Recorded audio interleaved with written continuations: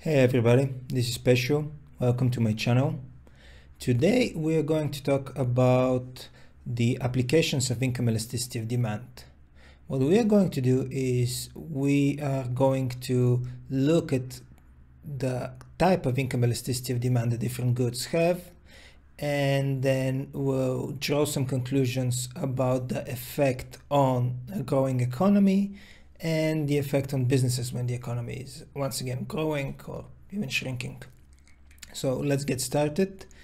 And the first thing that we will need to do is kind of draw some conclusions about the kind of income elasticity of demand that different goods have. So we'll look at the three typical groups of products. We have the primary, the manufactured, and the services. So primary goods, manufactured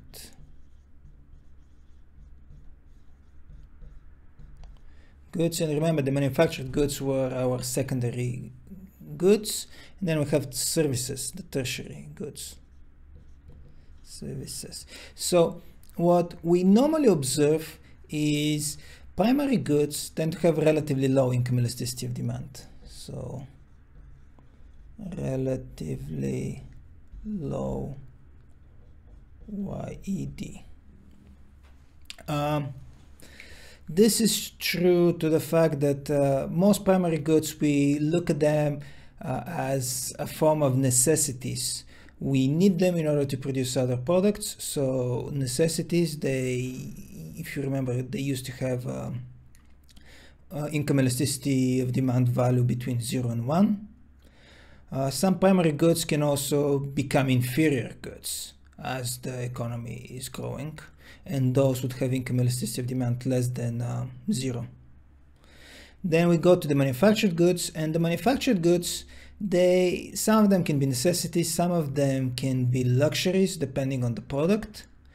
But generally we are going to observe a relatively higher value for income elasticity of demand. So we can say relatively higher YED. And like I said, it depends on the product. Something like a car can be a luxury good, again depending on the income of the individual, and something like a marker, that I used to write, this would be a necessity. I need it in order to recall my lessons. Finally, we get to the service sector, and services tend to have even higher income elasticity of demand than manufactured goods. So this would be even higher YED. Most services would fall under the category of luxury goods. They would have value of income elasticity of demand greater than 1. Of course, that does not mean that all services are luxuries. A service can be a necessity. For example, getting a haircut. For most people, that would be some kind of a necessity. But in general terms, services would be considered luxuries. So these three values or ranges, take them as a general guidance. It's not something that's firmly set, and all primary goods have low income elasticity of demand, and then all services have the highest income elasticity of demand. But these are simply trends that match most goods. Now, what's interesting is what will happen to the economy and its structure as it is growing over time. So this is what we're going to look next. Okay, in this hypothetical example, we are going to look at an economy in 3 different stages. Stage 1 would be low development. So stage 1.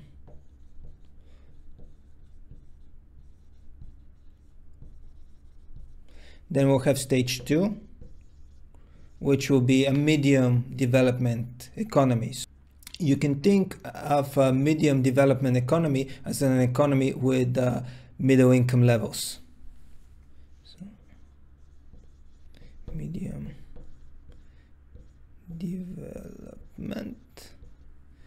And stage 3 would be a highly developed economy. So we have high level of development. Okay, let's go to our stage 1. And the way I'm going to do this is I'm going to have a column chart of the 3 different sectors. So I have my agriculture, I have my manufacturing, and then I have my services. So what you usually will find at economies with low level of development is that they're mainly agricultural based. So we're going to have an agricultural sector like this. We may have a small manufacturing sector, something like this, and then even a smaller service sector. And again, that may not be always the case, but this would be a general trend. Now, what happens as our economy grows, so it goes from stage 1 to stage 2, is that every single sector will expand, but they will expand at different rates. The agricultural sector will expand at the slowest rate, the manufacturing sector will expand at the middle rate, and the services sector will have the fastest increase. So in stage 2, we're going to have a somewhat higher agriculture. We may have a manufacturing that now is kind of like matching or even outgrowing the agricultural sector, and then our services will begin to increase as well. So something like this. So this would be agriculture, manufacturing, and services. Notice that, again, each sector is growing when compared to the original stage, but the rate at which they're growing is obviously different.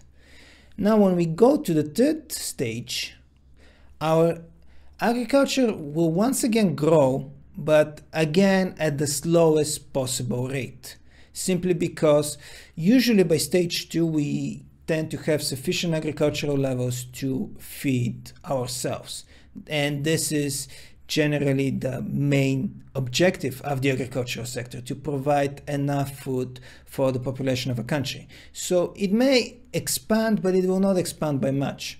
So again, we have agriculture, manufacturing, and then services. So this one will again become greater than it used to be, but its increment will be very small. Now the manufacturing sector will grow. But what we are going to observe now is that our service sector skyrockets. So this will be kind of like this. So even though the agriculture is growing through every individual stage, its importance changes over time. While the agriculture at the early stages was the most important sector in our economy, by stage 3 it is the least important sector. At the same time, the service sector, while it was the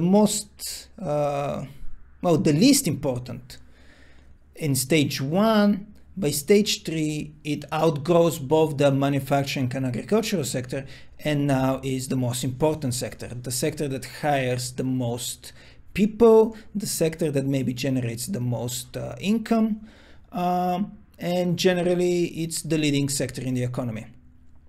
Now, what does this imply for businesses? If the business is engaged in the production of agricultural products, what we are going to see is that in times of development, as we go from stage 1 to stage 2 to stage 3, this business will expand slowly. If a business is engaged in manufacturing, in times of development, this business will expand rapidly, especially around stage 2. This will be the big increase in manufacturing. Now, if the business is engaged with services, we're going to see an expansion in stage 2, but it will really skyrocket in stage 3. So when the economy is growing, the firms which will probably benefit the most, again, in general terms, would be the ones in the service sector. Of course, there may be exceptions to this rule, but those are the general trends. However, what happens if an economy enters a recession?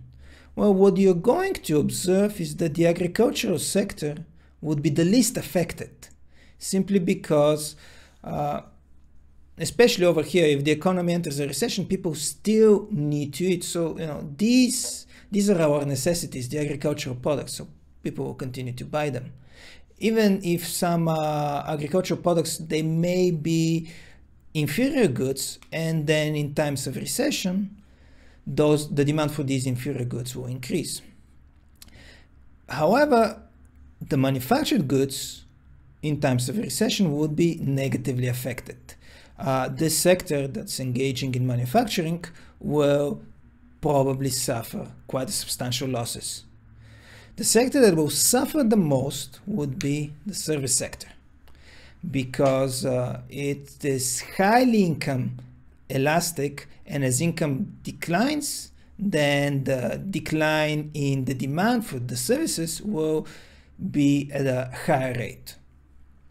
So again, this is something to consider when firms are investing, and manufacturing and services firms will be able to benefit the most from a growing economy, but they will be also the most vulnerable when the economy shrinks. Alright guys, well, that's pretty much it in a nutshell. I hope you enjoyed this lesson. If you did, please hit the like button. If you haven't subscribed to the channel, please do so, it will help. If you have any comments, please leave them in the comment section. I'll try to answer to them, and I hope to see you again. Take care.